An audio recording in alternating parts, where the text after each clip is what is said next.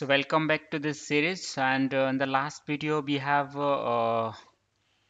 have configured here like boot images. Okay, so now what we will do, we will distribute these things. Okay, so for that what we will do is just right click here, distribution content, click the next, add the distribution point. Okay, and okay, click the next, click the next, and close. Same thing you have to be do for here also. Distribution content, add the distribution point here. Okay, okay, next, next, and close it. So all things, all the prerequisites has been done over here. But before that, yeah, it is success. Check all these things should be a success. Yeah, this is also a success. For the boot image we need to check. Yeah, it is in progress, and both of, I think it's progress. Yeah, it's in success.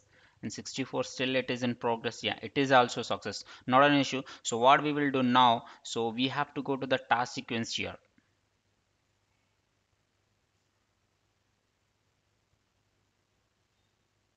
right? But most important thing B didn't done yet. So what is that? DHCP configurations. Okay, you people must be aware with that things, like when we use the WDS, DHCP is required because it will boot from the network, not directly we will install the OS. So for that we have to install the DHCP role here. So for that, go to the dashboard, add in features, click the next, next, next, and here the DHCP server is there, and click the next. I'm doing all this thing in SCCM server, remember this thing. Click the next, click the next, next, and restart the destinations or automatically if required. Click yes, install. So it will take time to install all the components, all the required things of DHCP. So till the time what I will explain you regarding, I will give you some idea about the DHCP. DHCP is nothing, it's a domain host configuration protocol. It will assign the IP automatically to your environment instead of static.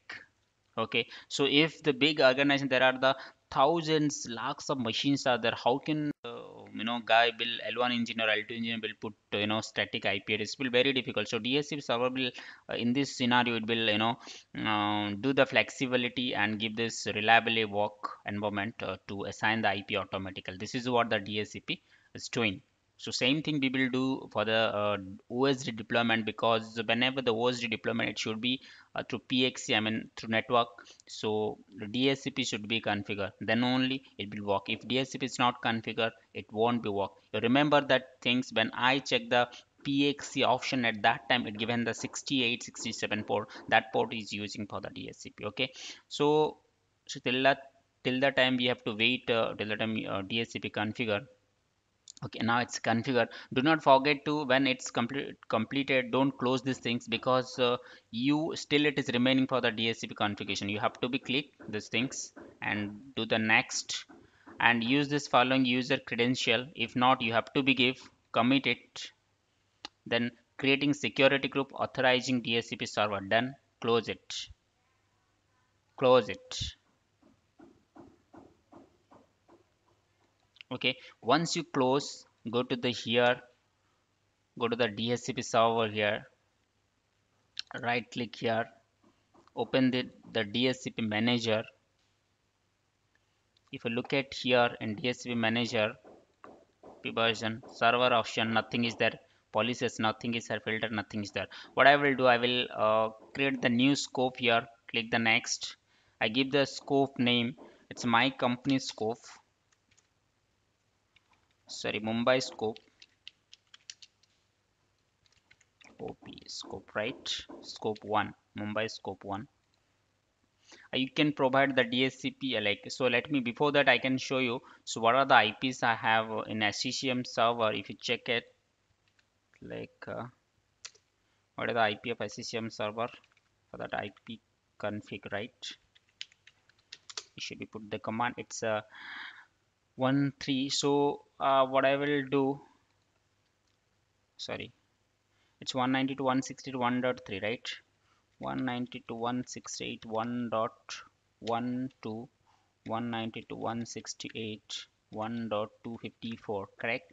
And the subnet mask will be same and length will be same. Click the next, and here it asking the exclusion and deletes. That should not be assigned the IP, which IP you have to excluded here. So I will do 192.168.1 dot from 1 to 192.168.1 dot.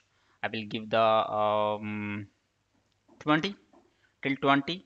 The IP should not be assigned. After 20 the IP will assign. This is the word exclusion and delay.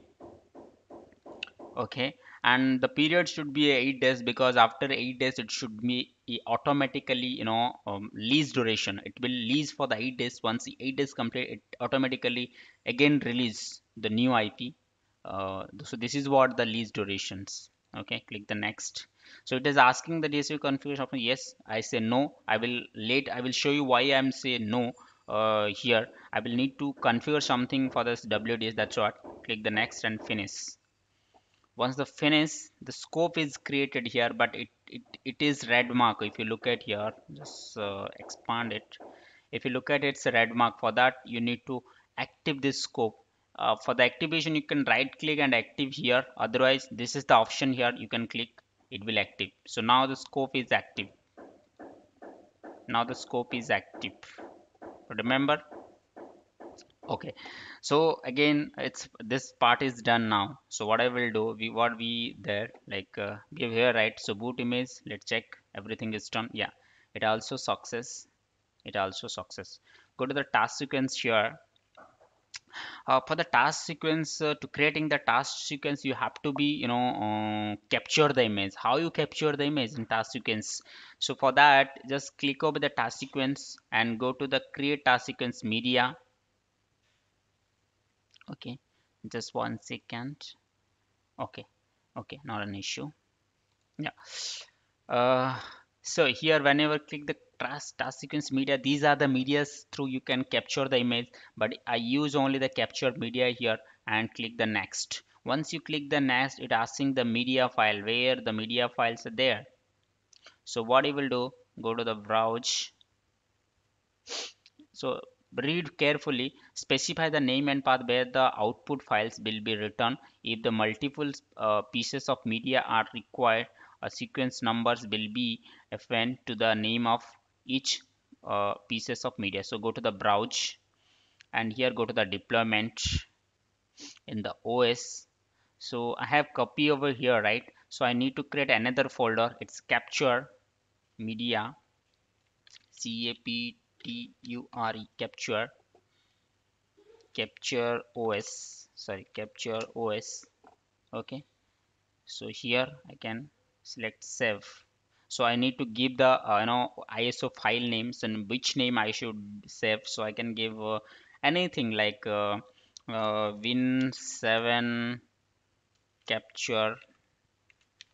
Okay, so it will, the file will become as a .iso format. Save and click the next.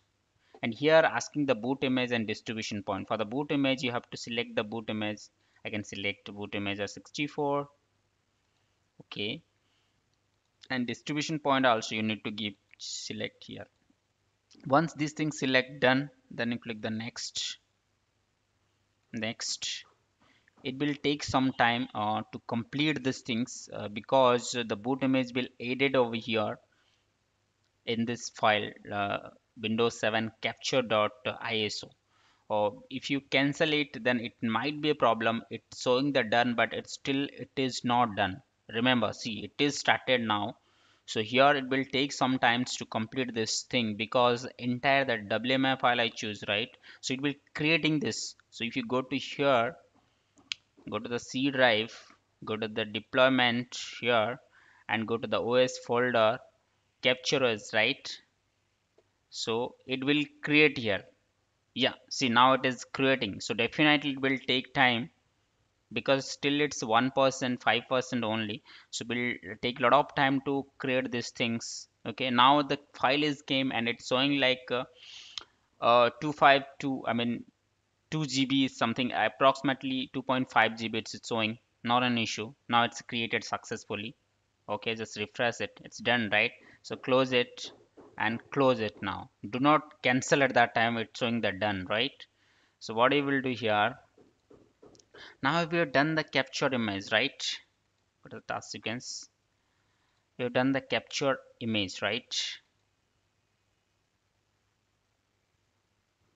Okay, so here what we will do for the capturing the image, this is the file we have created, but how we can mount this thing, sorry, let's go to the C deployment OS and capture OS. How we can mount these things in our client machines? It cannot be, right, from the SCCM. So what I will do, I will copy these things to yeah, I can do one thing. I have share folder here. No, it's not completed. Yeah. Okay, so what I will do, I just share this folder here. Go to the settings, okay, and go to the options here. It's very good options are there in the VMware workstation. This is a very good application. I always use it. That's what I'm telling. So here the share folder option disable is enable it, and I already added this thing, no? So just press OK. Okay, now it's done. So open the share folder. In the share folder, SCCM stuff, right? So here, what I will do, I will create a new folder that is, sorry, I just rename it capture image. Okay, capture image and copy it here. So it will take some time because it's 3 GB almost, right? So it's done because the ISO format, that is the reason it's done immediately, but other format it should take time, right? It's a compressible format. Okay, now it's done. So now I can easily mount this thing here in the client machine. So first of thing what I will do here, see, for this my secure perspective, what I will do, I will take the snapshot of these machines because I have done all these things, right? If anything goes wrong, they again then we'll reconfigure it. So what I will do, I just close this all these things here. Okay, so I can take the snapshot. Okay, take snapshot. I will sync before OSD deploy. Okay,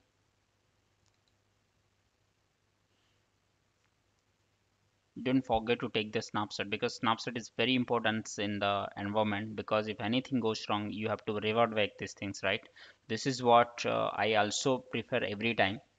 Okay, once you've done these things, what I will do, yeah, it's taking the snapshot. Yeah, I think it's done. No, still it is not. Okay, go to the client machine here. Yeah, still it is taking the snapshot. This is the very important, guys. So because without snapshot, if you work, you cannot work properly, because after deployment to the OS, if anything goes wrong, you cannot do anything if you don't have a snapshot. Again, you have to be rework it. Okay. So better to take the snapshot. Okay, so snapshot has been taken. So you go to the client machine here. Okay, in the client machine, you need to mount these things. Capture the image. Go to the settings in the client machine. Okay, and here go to the CD drive and use the ISM. Go to the browse.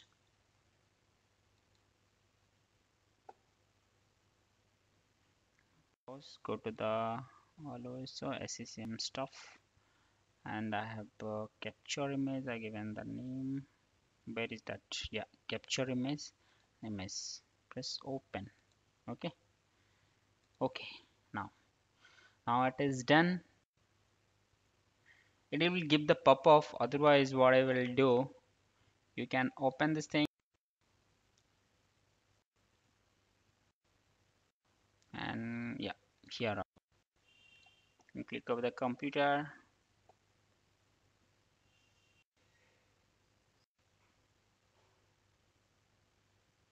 Yeah, auto run if not come.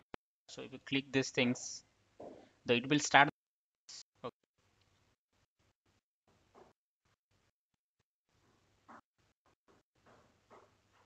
I'm just closing it, so it will start the yeah, it's taking time. No,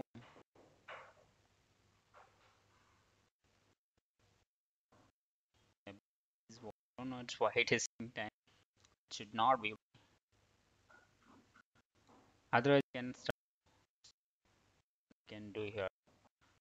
Something is doing busy with some work that's going, but I don't know why. Here, whatever. And this is uh application.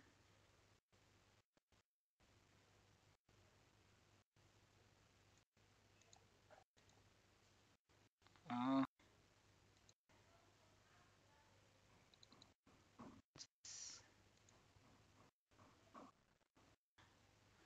Another task is being run. Wait for this track. Okay, still it is running. So we wait.